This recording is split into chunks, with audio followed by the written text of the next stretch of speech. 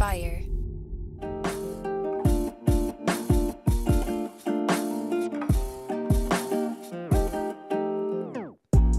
Welcome back to the Kidney Stone Diet Podcast, the show about reducing your kidney stone risk and living your best life. I'm your host and fellow student, Jeff Saris. And I'm Jill Harris, your kidney stone prevention nurse. I like the last time you said we're not related. Have more people thought that we were? Oh, I just get that nonstop. Really? That's nonstop. Funny. Well, Saris and Harris, I get it, right? Yeah, nonstop. So your son is so handsome. He's not my son. Thank you, though. He is handsome, but he's not my son. Yeah, that is funny because if he was my partner, I certainly would be a cougar. Not a cougar. So, but it is funny because like our names are so. Start with a J, 4 characters, end with Eris. Like it's so close. Whenever I'm writing your name, I'm like, so funny. Right? Yeah. But anyway, real quick, I know there's more to it. Maybe we'll dive into it later. But you have a new puppy now. Oh my God! So I'm just gonna. So last week's newsletter, I did. So this is how it started, and everybody here can relate to this, or not everybody, but a lot of people. So we all know my beloved Luke died, and I said, "Oh, hell no, I'm not getting another dog. Nope, nothing will take the place of my Luke. Nope, and I'm certainly not getting a puppy." Well, 4 months later, 6 months later, whatever it is, I got a little puppy. His name is Finn. My son named him Finn, and he's a mini Bernedoodle. So last week it rained every single day. Wait, let me back up. So I got the mini Bernedoodle. Okay. And is that like a Saint Bernard doodle? It's a Bernese Mountain Dog and a poodle. Gotcha. Okay. Yeah. So, and so before I got him, I was on YouTube because, look, I'm a fan of YouTube. I've learned so much stuff. This is why we do this channel, so you can learn so much stuff on kidney stone prevention. So I'm researching. I'm on my McCann's training, who I love so much. Okay, they're fabulous. They give away all this free stuff like we do. So I really value them, and they seem great. So I watched hours. And when I'm telling you, my son would go by and go, "Oh God, she's still watching those stupid videos." I mean, hours. By the time Finn came, I thought I was a certified trainer in dog training. I was like, I got this. Finn is going to be potty trained in 48 hours. When I tell you that's what I thought, I mean it. 48 hours tops, probably 27 hours. So I pick him up last Monday, and the rain and the cold in Chicago the first week of May was relentless. So here is a 6-pound dog, and let's go potty. I bring him out. He looks at me. He's in the rain. He's not happy. He's a baby. I'm like, go potty. I have my very valuable treat to give him. Go potty. He looks at me. He sits on the ground. He does nothing. I bring him in. I'm like, oh my God. So this would happen like 50 times a day. And so the reason I'm telling this story, and Jeff doesn't know this, but there's a reason, and this is what the newsletter was about. I spend so much time telling patients that lifestyle changes do not happen overnight. Lifestyle changes, the diet industry wants us to believe that you just read this pamphlet and you'll be skinny mini in a week. It takes a long time to get your head around all the changes you need to make. Then all the obstacles that come up. For Mother's Day, I went over to my mom's house, and she is trying to lose a little weight right now. And my sister got her favorite pizza. And I'm bringing this up because it's a real life scenario.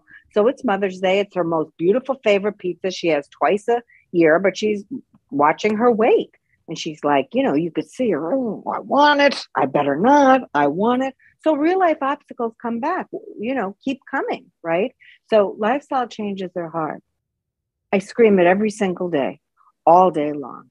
So here I am with this little baby, tiny, teeny, 6-pound dog, shocked that he didn't get his galoshes, put on his raincoat, pop open her umbrella and say, see you in 5 minutes, sis. I'll be right back. I mean, I don't know what I was thinking. So I'm calling myself out. I'm like, of course he's like, first of all, I said to him, I'm like, what the heck? Why are you keep peeing in the house? He's like, well, did you see the weather outside? It's ridiculous. I said, I know, but I'm really trying here. He said, I'm a baby. Okay. So just like Luke, I talked to Finn. And so it takes a minute. So I also had a patient that said, you know what, Jill, you're on his time. You're on puppy time, not Jill time anymore. So you better knock that off too. And she changed my whole thinking around. And she's one of my students in the kidney stone prevention course. And I said, thank you. Thank you so much. And so that changed my expectations. We have these expectations, what a relationship should be, how much a house should cost, what groceries should cost, things that are way out of hand these days, what gas should cost. So we're kind of shocked when things are not like what we expect it to be. It's very disturbing. And lifestyle changes, same thing. It's hard. Potty training a dog is hard and it's going to take time. So besides that story, I mean, he's adorable. Go to the Facebook page, go to my Instagram, go to TikTok. He's all over social media. He's adorable. I love him. He's challenging for an old broad like me, but he's adorable. Mm-hmm. So it's it's an exciting time, but it's a hard time. And that is also what a lifestyle change is. I'm looking at it like, God, when he is trained, it's going to be so awesome to have a new best friend, another best friend. And for lifestyle change, it's like, wow, this really is difficult right now. I'm trying to get my head around it. But, me eating healthier, meaning you viewer, you eating healthier, the outcome of that is going to be awesome, better health in most cases, lower weight if you need to lower weight, a better attitude about health in general and how good you feel, more confidence, all the things. Not confidence because you lost weight, perhaps, but confidence that you got your eating under control, or you got the knowledge base for how to proceed with any health related things you're trying to seek out. And, it just starts feeling good, but you got to give it time. And so I sat down with myself and I'm like, boy, you got to really listen to what you're saying to everybody all day. And so it has changed the way. And also it's going to be very sunny and in the almost 80 every day this week. So that helps too. It was really the rain as well. Yeah. But what a joy. What a joy, Yeah. Pure joy. Those little legs.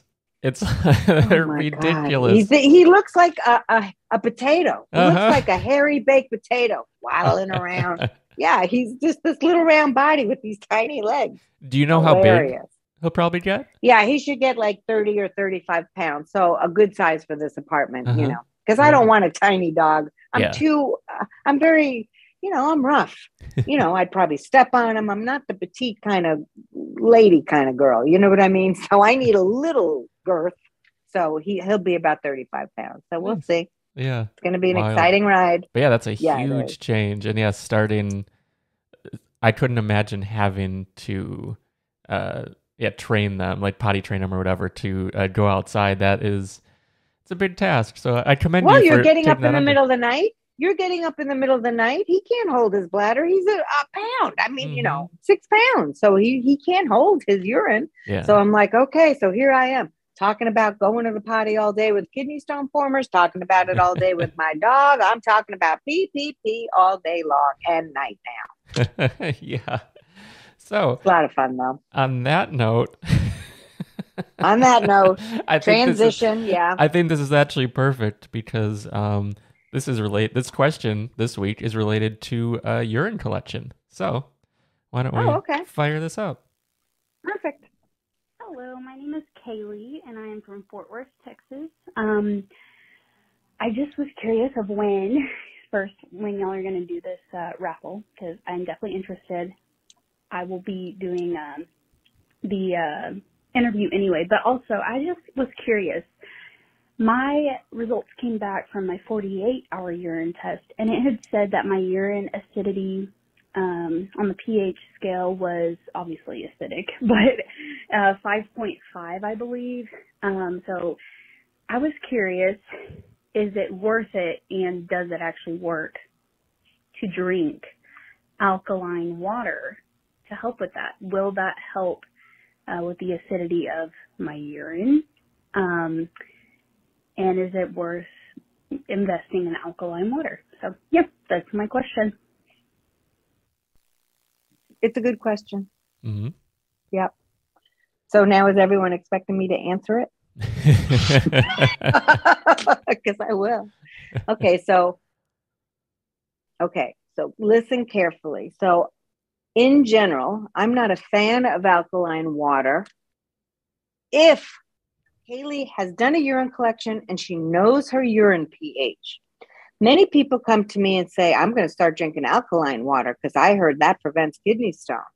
No, it does not prevent kidney stones. So some of you are walking around already with high urine pH. You don't know that because you haven't done a urine collection. And you're just naturally running around. Some and older women like me, as we get older, our urine pH can climb up. We don't know why, but it can.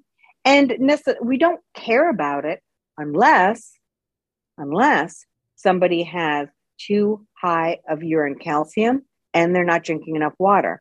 So if you have the combination of high urine pH, high urine calcium, and low urine volume, meaning you're not drinking a lot, you will put yourself at risk for calcium phosphate stones. If you just have a high urine pH, okay, so there's that scenario. Then there's the scenario that people call me up, say, I need a consult with you, or get in the kidney stone prevention course. They lower their urine calcium after they talk to me. They start drinking more water after they talk to me and do the work. But on their follow-up urine collection, they still have high urine pH. We won't care. We won't care because the other two risk factors are now better. And even a lot of reports will say, hey, we see Kaylee, I'm using her name, but we see Kaylee's urine pH is high, but her calcium and water are just fine, so she's not at risk. So there's that. Now, that's why I do not generically start drinking anybody alkaline water because you don't know if you're walking around with a high urine pH and you don't want to make that higher, okay? So a urine collection, you will hear me say this constantly. You must get a urine collection so you can see why you are forming stones. If a doctor says you don't need it, say, dear doctor, I would like one because I want to know why I'm making kidney stones, and then I'm going to do everything I possibly can to stop making them. So I would like that. And once you say that, the doctor typically orders it, okay? Don't take no for an answer, people. You're going to have to push back on that one. And I know that can be intimidating, but I've sent countless patients back, and once they say what I just said, they get that order taken care of. And if your urologist doesn't want to order it, then ask your primary to. Any doctor, nurse practitioner, or PA can order a urine collection. It doesn't have to be your urologist. They may not know what to do with it after you get that, but that's why I have the urine consult, and then I can help you understand the report so you can talk to whatever doctor you're dealing with in an informed way so you can even get somebody who's not well versed in it a better treatment plan. Okay. Kaylee's like, okay, am I going to go to bed? Is she going to shut up about, I don't know what she's talking about. She's not answering my question. Okay, girl, here I go. So Kaylee, her urine pH is low. It's low. It's more acidic. So it's in the 5s. That puts her at risk for calcium oxalate stones and or uric acid stones. So if I were looking at her urine collection, my first question would be to her, well, I'd look at the dietary factors on her urine collection, and I'd ask her some questions to figure out, why is her urine pH that low? Is she eating too much meat protein? Because that can do it. Is she a pre-diabetic? Does she have diabetes? That will do it. So there's different things that can bring her urine pH down. So that's where I would start. The doctor hopefully will notice that her urine pH is low, and a urine pH that low, I wouldn't waste your money on all that alkaline water. It's not enough that's going to bring it to where we want it to be, which is like around 6.1, 6.2. That's a happy factor. It's not too high. It's not too low for stone disease. Now, guys, don't email me and say, Jill, my urine pH was 6.3. I'm just saying, happy factor 6.2. You have some wiggle room, but Kaylee's is much too low. And that kidney stone crystals or crystals in our urine love an acidic environment. They just love it. So the doctor may talk to you about using a product called Moonstone. The doctor may talk to you about a product called Litholite. These are powders and potions you can put into your water that will increase your urine citrate and pH up more than an alkaline water will. So what I'm trying to say is I wouldn't spend all the money on the alkaline water because it's very doubtful it would bring it up to where it needs to be. And then my other question would be to you, a high priority question is, why is that pH so low? Do you have this, this, and this as well? So that's what I would ask. A lot of keto people have very low urine pH. Paleo people have lower urine pH because they're focusing more on the meat, less on the vegetables. And so they're really overeating meat, and that can lower your urine pH, and that can be a cause. So there would be a reason. I would like to know why your urine pH is so low. I would not invest in a ton of alkaline water. If you're like, but I'd like to. Look, you can try that. It's expensive though. And you can do a follow-up test to see how much of that water, because you have to drink water anyway, how much would it raise your urine pH? It's not going to raise it where you need to be. I think electric light and alkaline water, I think it's a bunch of, I don't believe in it. In my humble opinion, don't give me hate mail for saying it. I just think it's a waste of money. If you want to increase your urine pH, you can also eat more fruits and vegetables. That'll absolutely do it because they're alkaline. So less meat, normal meat portions, and have more fruits and vegetables. There's plenty on a low oxalate diet you can eat. You could also add a little lemon juice, but again, your pH is so low. I just don't think it's worth taking the chance of, screwing up your teeth and losing tooth enamel with that. So that is it's a great question. I would talk to your doctor about what you're going to do to raise that urine pH. And hopefully you're going over your lab results with the doctor. I can't tell you how many people do a urine collection and a doctor never goes over the urine collection with the patient. So the first time they talk to me, I'll say, well, what did the doctor say after this first urine collection? Well, they didn't go over it with me. Oh, okay. And, but patients don't know what they don't know. They just assume a doctor's going to call. Hello, Trixie, I got your urine collection here. Let's go over it. That doesn't happen. That call's not going to be made. Rarely. So it's going to be up to you guys to keep your doctor engaged in the urine collections. I'm not saying all doctors don't do that. I'm saying a lot don't. So, okay. So you have to be your biggest advocate in all, not just kidney stones, in all your health, especially nowadays where our healthcare system is, tied up, backed up. Right. Yeah. Yeah. So, it's hard to give the time to individual patients because everyone is really so busy. But that's also why I like to just mention on the site at kidneystonediet.com, there is a resources section where you can find an actual a one-pager that helps you have better doctor's visits and sort of prepares you for what to anticipate and how to approach your doctor's visit, because it's tough. We're in pain, we're suffering, and we want resolution, but we don't know what we don't know, just exactly like you said. Yes. And also I think, there's a lot of us, depending upon when you were born. I think the younger kids today, they're just like, I don't care if it's a doctor or not. It was a more patriarchal kind of culture. So we as patients in our 50s, 60s, 70s, 80s, we're kind of like, well, what do I know? He's the doctor. I'm just going to sit here and be quiet. So it is that kind of, so you can get very anxious and nervous and you don't want to bother the doctor. There's a lot of that thinking too with we older generation people. So I just want to put that out there. Doctors typically enjoy patients that are engaged. Doctors typically welcome that. And it keeps doctors and nurses like me on our toes when people ask questions. So, that's one of the reasons I love when Jeff just says we'll do questions today, and I don't know what's going on because it keeps me on my toes and it keeps me engaged. I talk a lot about the same things all the time. So I'm just saying, if you're with a good healthcare professional, they'll encourage you to ask questions. And even if they're not encouraging you, most of them will be thrilled that they have a patient that cares about their health. Because many people are in and out of offices not saying much because they really don't care.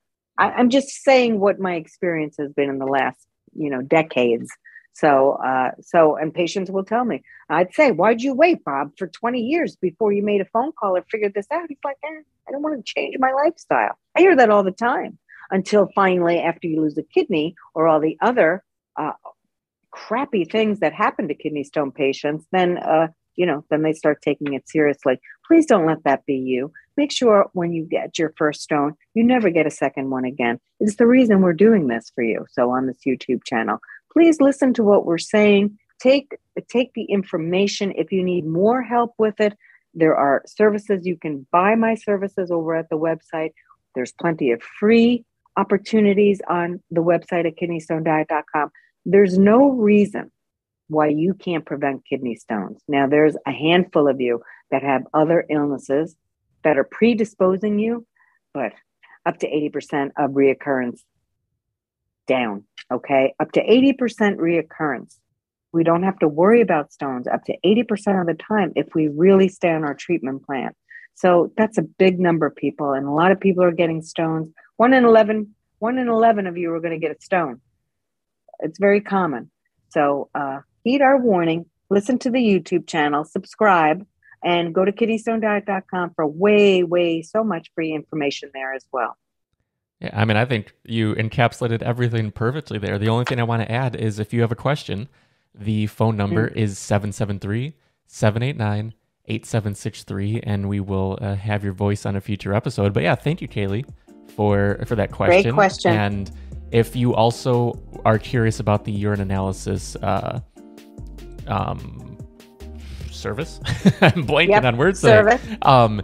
I just popped it up on the screen, but you see right at the top, you have the urine analysis menu link where you can click through and learn more. And yeah, that is a premium service, but like Jill said, so many free resources on the website. But I'll leave that to you to check out at kidneystonediet.com. So again, thank you for listening. Thank you for watching. Thank you for subscribing and sharing this with people who can really benefit from learning about reducing their risk for kidney stones. And I think we'll wrap there, and we will see you next week. Have a great week. Bye.